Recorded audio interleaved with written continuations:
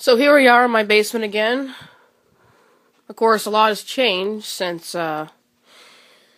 those hamsters, but you see here, this is my brand new green screen. Cost, I think, $120 on Amazon.com. So yeah, you can see all kinds of, there's a lot of wrinkles in it. We're gonna get some clips to take care of that, so it's not so, shadowy in its effect, but yeah, see that? Got my own green screen. Barely fits the ceiling, because it's very tall. And it could be outstretched longer. And there's a little bit of a pole right there. Yeah. And it goes down, kind of hangs across like that. You can put another pole right next to it, so it can go longer. This doesn't have to be on the floor. This could be against the wall too, so it can be bigger to this. For right now, this is what we decided to put it on. And here, these are the huge umbrella lights that I came with. This goes on like this. Basically, you kind of angle it towards the middle. And this one right here. Turn that on, and you're getting a decent sized light here. So there isn't as much shadow effect.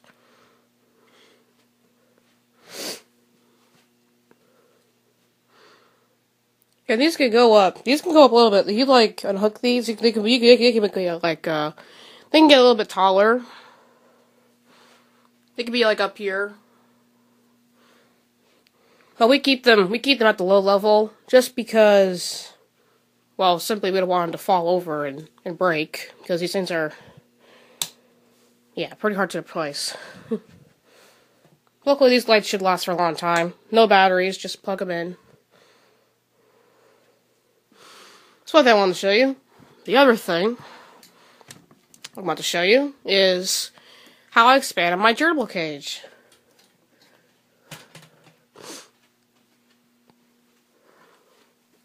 So this was the cage they started with, and I know you probably can see how they probably need some new bedding, some clean bedding, but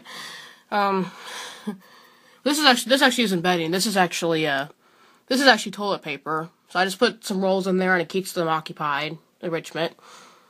So they're the same wheel, which over time has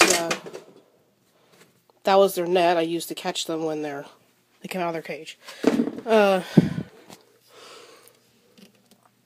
can see that they've kind of chewed up a little bit, so I got another solid spinner wheel, just in case they end up destroying it completely.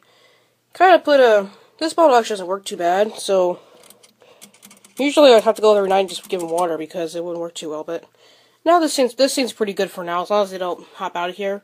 They're actually pretty well behaved. They don't actually get out as much as my own Oscar did, but like they don't hopped out. But here, like you can see, like okay, hold on a minute. Okay, so you see, this is I've had this particular tube for a very long time, and as you can see, which actually, to be honest, I just noticed it right now. They chewed off that part, so. Well, that means I'm gonna have to get another one, I guess. But to be honest, actually, I just noticed that right now. That was on there like a day ago, but now they chewed it off, so now it's a little less level to the ground. But they have this. They go up here, and these little pipes I got from this store called Menards. I think they were like things you put in like, I don't know, some kind of sink system or something. I kind of duct taped the critter trail tube to this thing. And they have this tube, and they go down this way. And then they're in here.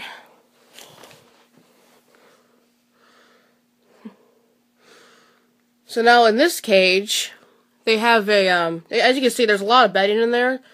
So this is technically where they burrow the cage. They had a little bit more in there, but since they chewed up all the bedding, it looks like there's a little less. But it used to go like up to like maybe here. when I first put the last time I cleaned it and refilled it. But, so now let's say that's going through this hole. And now, after this burrowing cage, they go here, through this tube. And as you can see, there's a little bit, and this is where the intersection is. Now, the reason why I have this hole is because Mal and Oscar, my previous gerbils, they chewed a hole through this lid when they had their bin. So, I was able to use that to my advantage. And as they even chewed it these gerbils even chewed it even farther, I was able to put two tubes in here. As you can see, I tried to block the barrier here, so they don't get out. As you can see, Panther's kind of trying to ease his way out. Usually it's Peanut that gets out, so I have to keep sliding this across and just getting more sticks to kind of block this little incision here. But anyway, now they go through this tube. There's actually two tubes here. They go up here, and yes, I did check to see that they can climb the steep. I mean, there is no there's no velvet on this thing, so it's kind of climbing up a. It's basically equivalent to you climbing up a slide, like you know what I mean by an inside tube slide, with wearing socks, not just your feet, but like it's like you're trying to climb up a slide with having to wear your socks on. So it's very slippery. But I tried to make this as angled as this is best I can do for right now. So they're able to climb this up fairly well. They put some jump into it. And yes, they can fit through the tubes absolutely fine. And so they climb through here. And this little part that's a little less turned than the other corners kind of intersects here. Then it goes down here and into a third bin. And here there's just some extra whatever Peanut's chewing on. That's probably what it is. To make it so this isn't so steep, or like they be able to climb up this better. I did before put some of I don't know where it is now, but it was oh yeah. Right here, like this kind of like a yarn thing. I kind of put 3 strands of this thing in there. So kind of like this. I don't remember exactly what it's called, but it's sort of like a little bit of fabric yarn. I kind of put like maybe 3 strands of it in the tube, so that they could grip on something, so they can climb up it.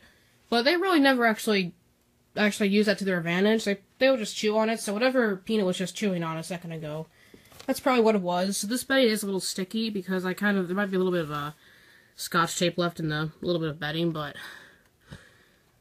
they chewed it before. It's not a big deal. The Scotch tape. They just chewed up the duct tape before too. I'd rather they didn't, but nothing. They never choked on anything, so. Oh, is it gonna go up there for us?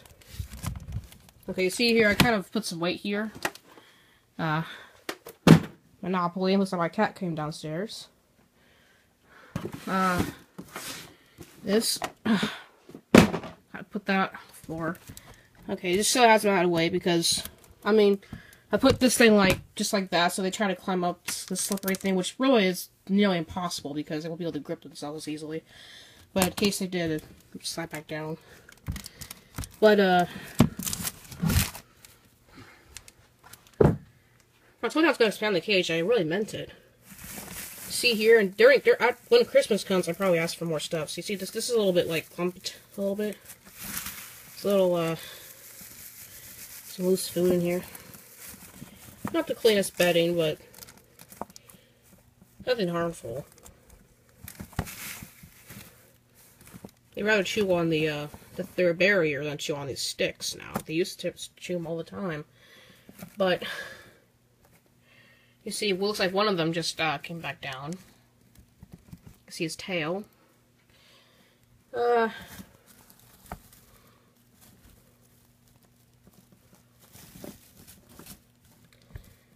I think that, well, I mean, what I was trying to do before was try to take 2 bins and try to put them on top of each other, but I haven't figured out how I'm supposed to put a hole for the bottom, so if I could just figure that out eventually, I could probably do that somehow so they could have any more burrowing space than the middle cage. But for right now, they seem pretty content. I mean, it's good enrichment for them to go through these dark tubes. I mean, I'm jealous. I mean, going through a really, really dark tube that's pitch black inside, I mean, obviously not too long, so you don't get deprived of oxygen, but there's no holes in these, but, but, like, yeah, they have so much fun going through there. Like, it'd be so much fun to go through to climb up. Like, it's like going through one of those blown up also courses for them, but only the gerbils get to do it. So that should be fun for them. Here.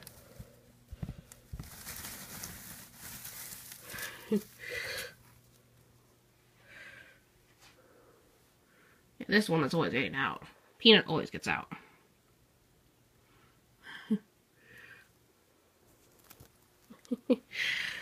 Oh. Yes. Oh, I think you just urinated on me. Oh. Gerbils don't urinate, for crying out loud. You do like a tiny droplet a day, and they just wait for me to hold them, and then they urinate. But anyway, sometimes they sleep here, and sometimes they sleep in the middle cage. They never sleep in the paper. I put paper in there so they have an alternate type of bedding besides the Aspen, and that it's not better for burrowing, so because it doesn't collect any urine, so it gets dirty easily. But I didn't want to put it too high, so I could have to climb out, try to jump up through there. They have the ability to do that, but they're better behaved than Mile and Oscar, so they actually aren't as bad at that. I kind of put that game there just to keep this bin from going up. And don't worry for sure. They definitely, as you can see with all these holes and stuff, they got plenty of oxygen in there. That's never a problem. And the holes are only getting bigger, so they have plenty of oxygen in there. I mean, it doesn't look like they have a lot, but believe me, they do. All 3 they can be at the same time, and there's absolutely no issue.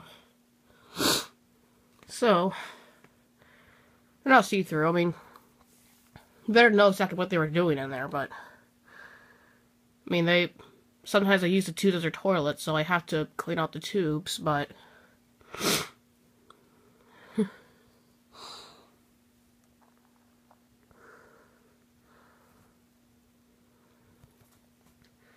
it's hard to see, but it's very dark in there. There's absolutely no light in there, so they can crawl through dark tunnels, just like they would in like dark underground tunnels, like in the wild. So that's pretty good enrichment for them. And these pipings are actually, well, as has already been case appointed, the the super critter trails, most gerbils can fit through them, but that's not really the issue. The issue is they'll chew on the plastic, and that's it is kind of a safety hazard, but it's also that, the tubes don't last very long, so these Menards tubes are much better. So, I mean, they're basically chew-proof, so they can chew on them, but these things can last a very long time, I can tell. So the only time I buy new tubes is for new purposes, not for replace purposes.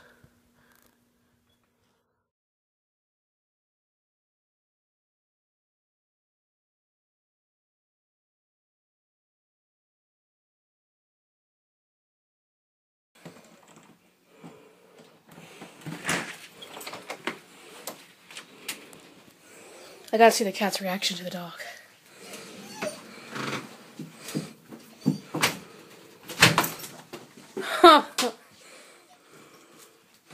She ran off. Murphy's probably more afraid of her than she is of him.